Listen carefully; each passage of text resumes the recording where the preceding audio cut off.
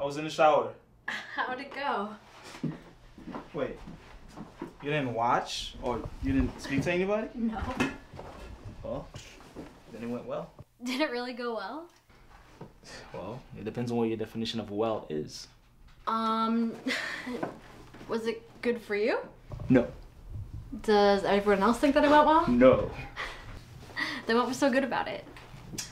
I lost 6 pounds. Aaron, tell me. Okay, it was great. See, I was sitting there with my my little copy, right? I was punching in my one little thought, and I was sitting there with my jacket. And then I had this historic flop sweat attack. Yeah, it was. Anyway, how was your evening? What do you mean by flop sweat? I'm sure you were the only one that actually noticed. People phoned in. Stop kidding. I want to know what happened. I'm not kidding. They were complaining phone calls because you were sweating. No, nice ones. No, they actually called in because they thought I was having an emergency. They thought I had a heart attack. If that happened, why are you so chipper? Jane, it was so bad that it became funny. I had makeup running down my face. On top of that, I had people blowing me with a blow dryer, also that I can give instructions to people out in the field, which honestly I don't mind.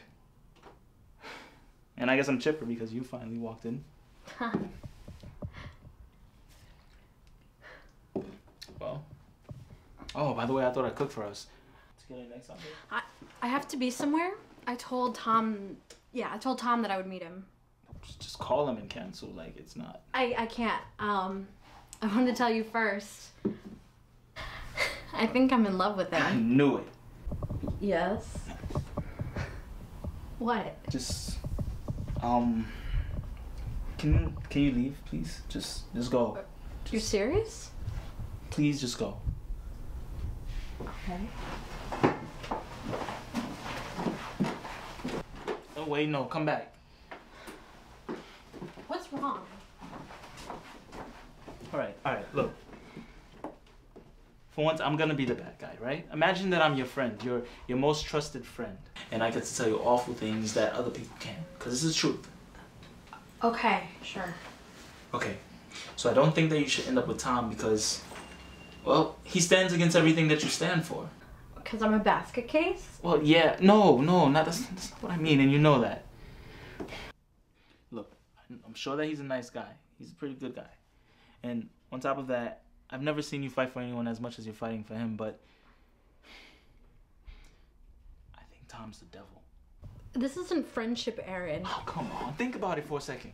Do you really think the devil would walk around with his pointy tail all out and his horns on his head? No. No one would take him serious.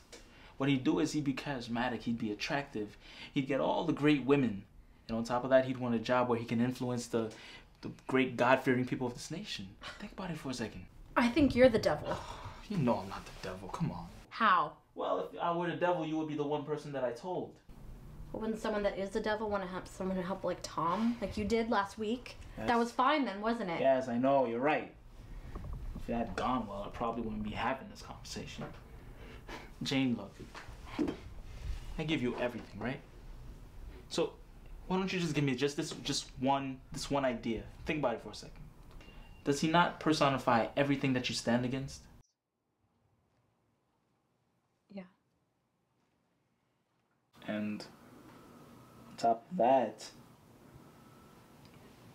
I'm in love with you. Whew. Okay. That dropped the lead on that one. Gotta remind myself not to do that. Let's talk about this. Jane, look. I have never fought for anyone as much as I'm fighting for you. Do people even win these things?